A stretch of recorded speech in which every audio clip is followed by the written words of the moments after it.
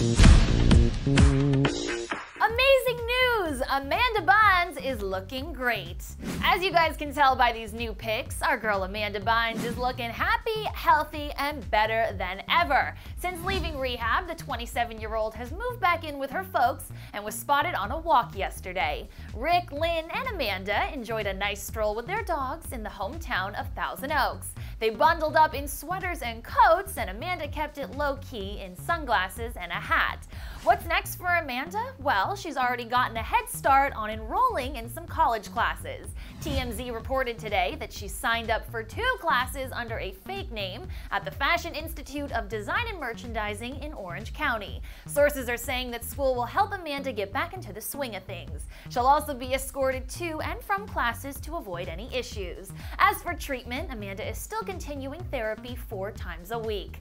I am so happy that this girl is getting her life back in order and making so much progress. If you're loving all these positive changes in Amanda's life, go ahead and talk to me about it below in the comments section.